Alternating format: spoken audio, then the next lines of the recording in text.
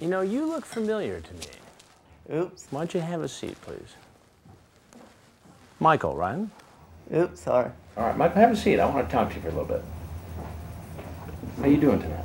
Good, sorry. Do you remember who I am? Mm. Do you remember? We talked once before.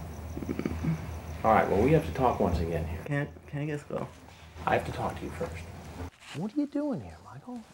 I'm sorry. Now, we went through this once before. Yeah, I know. In Riverside.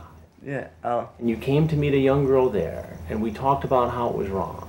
You were just in court on Friday, right? Mm-hmm. And what happened in court on Friday? He said more time. More time before the next court date. Yeah. Now, Michael, I need you to sit right on that stool there. Do me a favor, just... Can I just go home? It's just going to take a little bit.